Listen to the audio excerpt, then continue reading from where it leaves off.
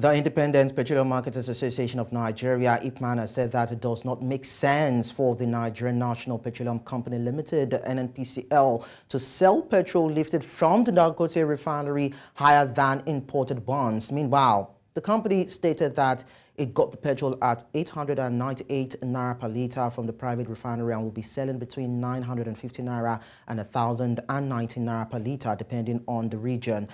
As the issue around pricing rages on, now the Depot and Petroleum Product Marketers Association of Nigeria has also come out to debunk accusations that it allegedly reported Dangote Refineries Limited to the president, that is President Bola Tinubu, for underpricing diesel, thereby affecting their businesses. So we'll be looking at all these on the show this morning, even as we have Ukadike Chinedu, who is the IPMAN National Public Relations Officer.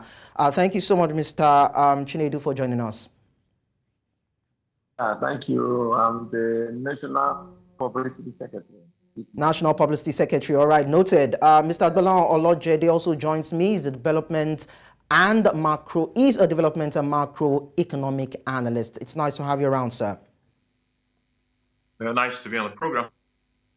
All right, so I'll start with Mr. Chinedu Kadike. Now, the NNPCL DRL dust has not settled, and we already have an IPMAN throwing its own punch. Based on NNPCL's release, Dangote Refinery, refined petrol gantry price is 898 naira 78 kobo, and NNPC added NMDPR inspection fee, distribution costs and profit to it. Now we're looking at 950, 1,019.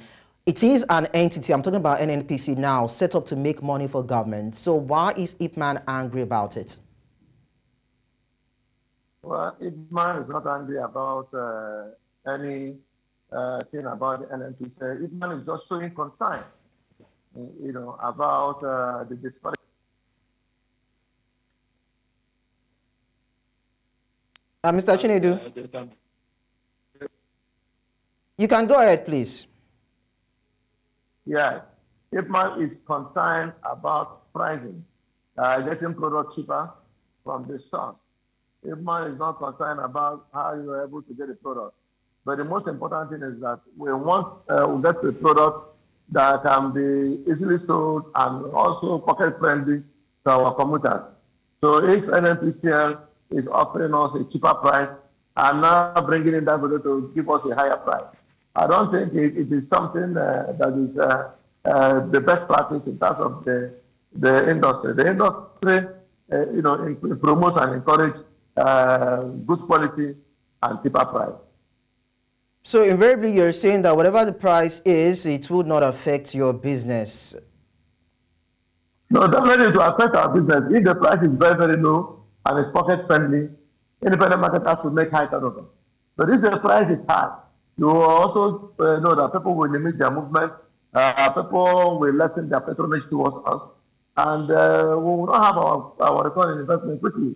But if the product is cheaper and it's better and it's pocket friendly, you will see people coming to the filling station to fill their tanks and also maybe drive their convoy. But when the price is above and it's very, very serious, you will find out that people cannot be able to buy products the way they want to buy. So independent marketers, we are only concerned where we can be able to get this product. Okay, well, I understand your standpoint. Mr. Olojede, I'd like to take your reaction on this also as regards the pricing being estimated by the NNPCL over the Dangote Refinery petrol. For me, we need a bit more honesty in that space, and that is what will help us to make a proper analysis and suggestion to support the process. As it is today, we don't know exactly what is going on in that space. If you will remember, after the NNPC had mentioned a particular price via his media's spokesperson, then the Dangote issued a rebuttal, more or less saying that is not what we sold, though. We didn't even sell for naira. What we sold was for dollars to the government. The one for Naira will be subsequently in the future. So what is the correct position? And what is this dollar amount that Dangote sold? And what was the conversion rate? What was the exchange rate that was applied to arrive at what NNPC was saying? You know, to me, let me paint a picture for you. A month ago, NNPC said this same Dangote refinery was only 45% complete and that it is producing inferior products. It has not been commissioned. It has not been licensed. That was 1 month ago. Then 2 days ago, the same NNPC lined up truck to go and pick fuel from a factory that was 45% complete and has not been licensed, has not been commissioned, and is producing inferior products.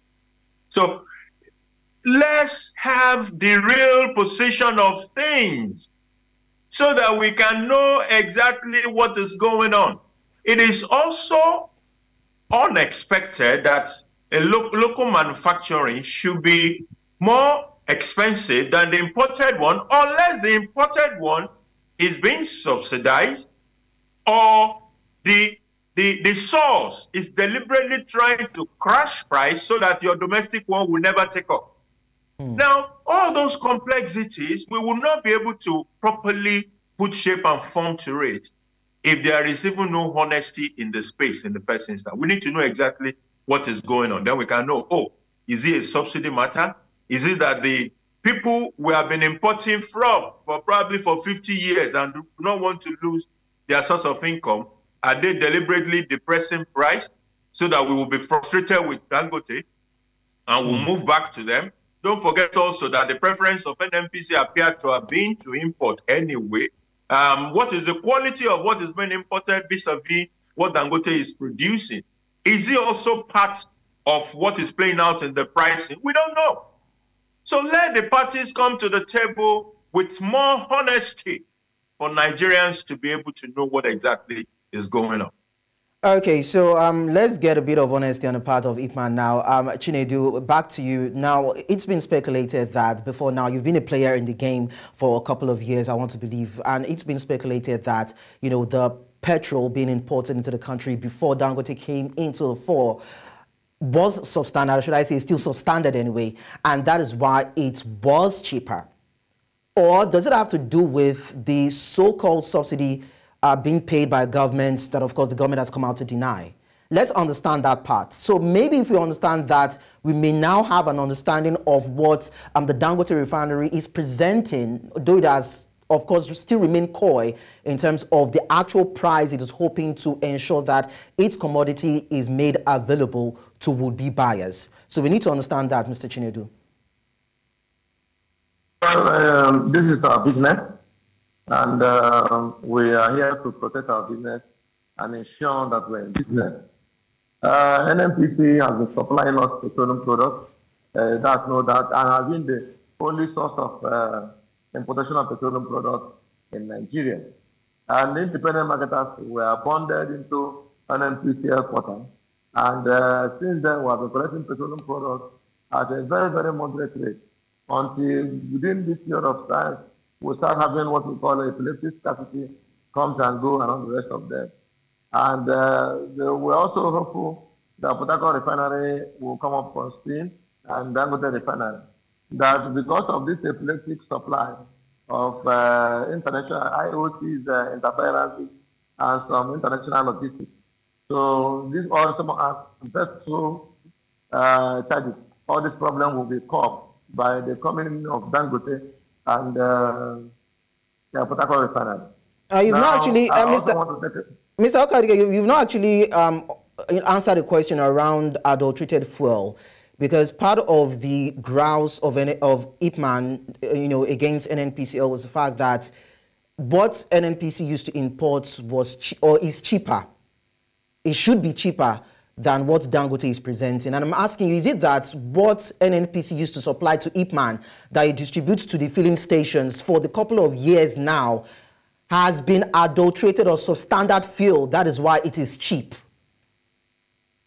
That is not correct, because we have the NNPCL.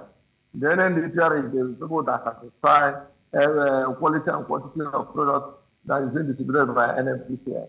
And in all the depots, you have NNPCL that checks the quality of the product before we do independent marketers. And since we have been collecting NNPC fuel, we have not had any problem. It was sometimes in like 2-3 years ago that they brought in fuel that had ethanol.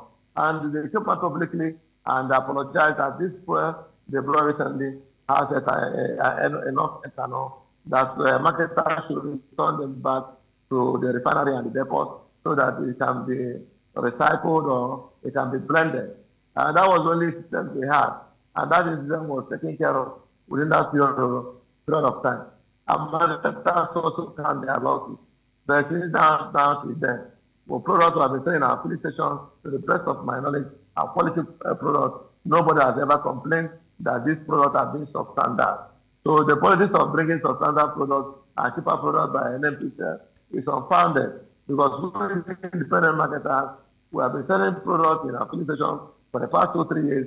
Nobody has complained low quality. Nobody has complained substandard quality. NNPCL has not told us that the product NNPC brought into this country is substandard.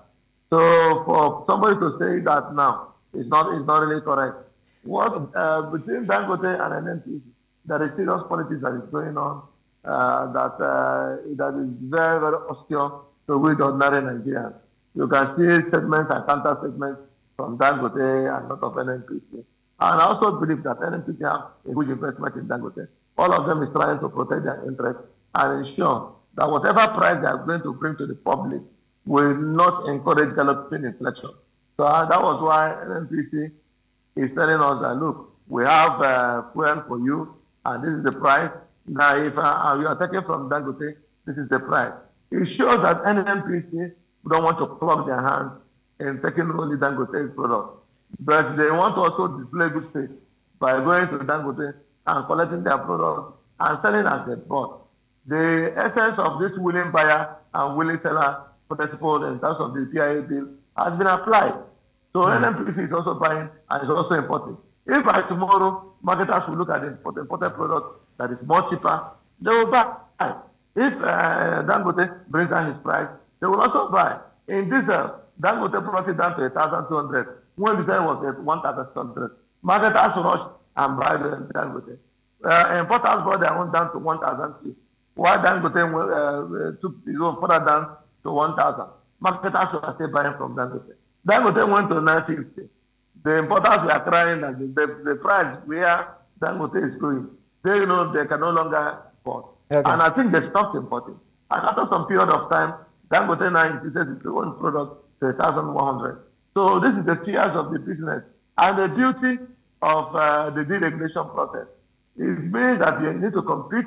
You need to ensure that your quality and your price are favorable and pocket friendly to the end user.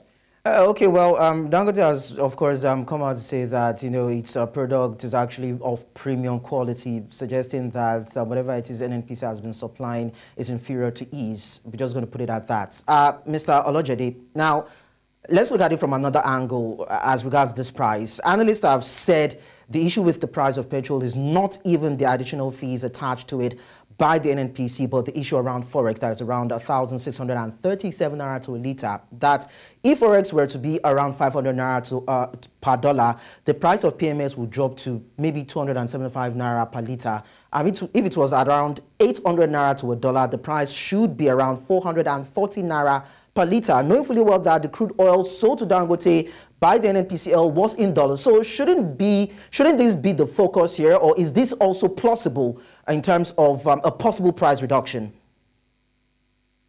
Well, unfortunately, the issue of Forex does not have a microwave solution. So if the prevailing market dollar rate is 1,006, you're not going to say for the purpose of PMS, let's have a rate that is 1,000. No economy should run like that. Once you have that kind of a situation, which is part of where we were coming from, where the rate that is applicable to a segment of the economy is different from the prevailing market rate. What you have is round tripping. People will come into that space. They will take that your subsidized dollar. They will not put it in the market where it is supposed to go. Rather, they will take it to the open market, sell it, make money without contributing anything to the economy. That is round trip, and that is what will happen once you start having multiple rates. Now, the way the domestic manufacturing can help us is that, look, a significant amount of the pressure that we get for dollars, let's get dollars, solar dollar supply wahala, is coming from the importation of this white product. So what we're saying is that if we don't have to import that product with these hard-earned dollars, then it might reduce the pressure, the depreciation of the naira, and help us have a bit of improved stability of our currency. So if we do a naira for naira, so Dangote will buy crude in naira, it means that when he's buying, he doesn't have to go and start looking around everywhere to search for dollars to be able to pay the government for the crude that it is buying. Then when government or whoever is also buying from him will be buying, they will also be buying in naira, which means that either government or the independent marketer or whoever is buying from him within the domestic market is not taking a foreign exchange risk. So he doesn't have to go and start sourcing for dollars to be able to buy from him. Everything will go in naira, and that reduces the pressure, this depreciation pressure on the exchange rate. But then, Olajide, that will also be determined at what price NNPCL would supply crude to Dangote. And of course, the service charges attached to that transportation. That would also inform what the eventual price Dangote Refinery would be pegging its price at. Isn't that true? Unless what we're suggesting is that maybe NNPC should introduce some foreign exchange subsidy, because you can also do that. You can say that while foreign exchange is 1,620 in the market, for this purpose, let's give it to Dangote at 1,590. That is a subsidy element. So actually, anything outside of the market rate is an implicit subsidy, and it is for government to be able to make a decision around whether it wants to subsidize, whether it is the foreign exchange it wants to subsidize, whether it is the pump price, whatever I want to subsidize, that, okay, I want to subsidize, and this is how much I want to subsidize. My thought, however, will be for us to look more towards diversifying the energy source. Whatever we have been trying to do with the CNG space, let us rev it up. Let it create an alternative so that fuel consumption of 1 million naira, maybe it is 250,000 naira that I will spend if I take that alternative source of energy. I do not foresee that the trend of PMS increasing a market price will take a reverse, unless probably there is a drop in the international market of crude. Otherwise, this trend is likely to be sustained for a while. Yeah, so we go international now with Chinedu. Agreed.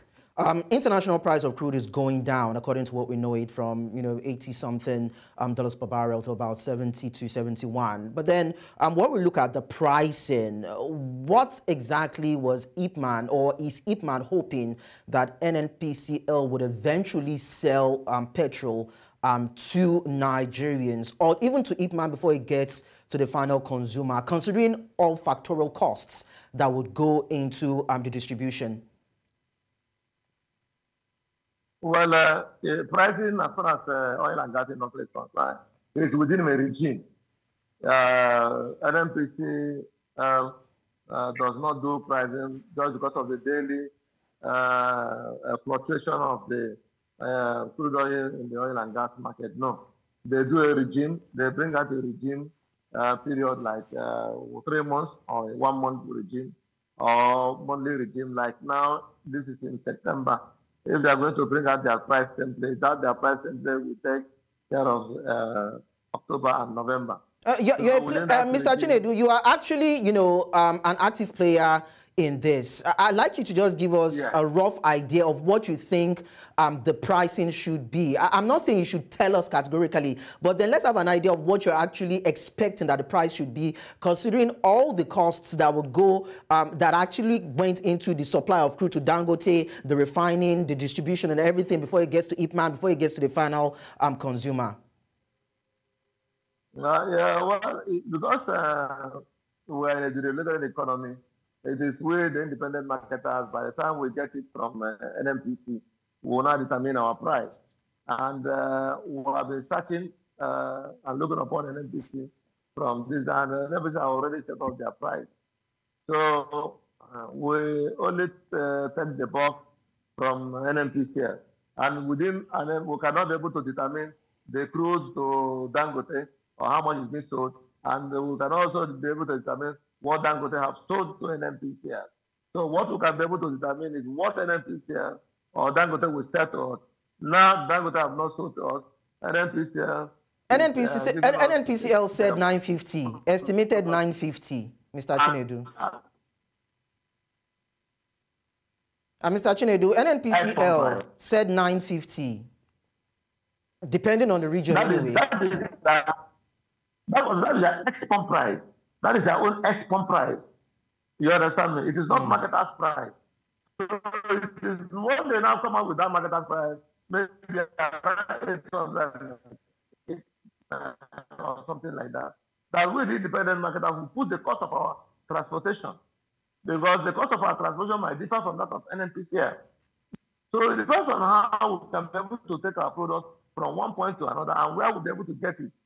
If we are getting it from the NNPC estimated from Petrol, maybe we are taking it from or Canada. These are other coastal areas where you get products from. So it is for us, inflation is concerned, a specific price. It is what you can be able to determine based on your logistics and your cost and your running cost and the cost of funds that you can be able to put it together and sell. Most marketers are selling 1,000, 150. Most marketers are selling 1,100. So, but if all is being equal, we can Dangote will start rolling out the local produce, the local supplied crude oil by October, and the NNPC will come down because of some of the things they have minus charges they have minus now recently from handling charges of the petroleum products.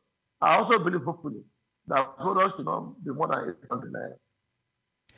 Okay, so Olojede, thank you so much, Mr. Chinedu. Let me just quickly get Olojede's reaction, Mr. Olojede's reaction on this. Now, analysts say that NNPCL, as the sole buyer, is indirectly saying or meaning it is maintaining subsidy, as it means marketers will take from the NNPCL stock lifted of Dangote Refinery and possibly, mitigate the price so that by the time it gets to the end consumer, it will not be as high as what it's been suggested. Now, is that the implication of NNPC's move? And does it really suggest that this sector is deregulated? Well, it's all part of, it goes back to where I started from, which is the honesty that is on the table as far as this industry is concerned. Now, NNPC is a regulator. NNPC is also an operator in that same space. Now, when we have a private sector player like Dangote, the expectation will have been that, it will be NNPC will stop or will moderate the level of attempt to control pricing. But that is not what we have seen. In fact, what it has done is to consolidate on its capacity to control pricing by saying whatever this private refinery produce, I will be the sole buyer. I will buy it. Then I will determine how much I will sell it to all the distributors or the marketers who will buy from me. In my opinion, it is all part of the not so clear way of administering our oil and gas space. Why does NNPC want to buy everything? In the last maybe 8-9 years that NNPC has been the sole importer, we knew why. The reason was simple. The FX situation was such that the importers were not, unless for those who can hedge their risk. Nobody else wants to go into that place. I was in oil and gas for a bit. I remember that the last importation we did, which was, I believe, 2016, we made a loss on that transaction because by the time the vessel arrived, we could not sell. The dollar has moved against us. You know, we sold at a loss. So it was such a situation that only the government could have come into that space, import it, absorb all the subsidy, determine the price, and then everybody just go to NNPC to go and buy. But if we want to bring market forces into it, then NNPC has to step back a little bit, be more transparent about what is going on. If you want, I'm not saying NNPC cannot subsidize, but even the issue of subsidy, let's be open to it if you want to subsidize. Let's be open. This is how much it is. Look at something that NNPC told. At the point in time, NNPC said, oh, the landing cost of PMS in Nigeria is 1,200. This is NNPC saying 1,200. And then when Dangote come, oh, we had things about 890 something naira. And they still had the boldness to say that that is market forces. What kind of market forces lands a product at 1,200, sell it at 890 naira, you say it's market? So all these, information that could not, they don't make sense. And they are not presenting NNPC in the right light at all. The institution needs to step up its game and come to the table with a bit more honesty. There is no market force. Now the IPMAN man, the marketers are telling us that Dangote Refinery, Dangote oil is more costly than the imported one. So which imported one again? The imported one that they told us was landing at 1,300 or 1,200. How is 800 or 957?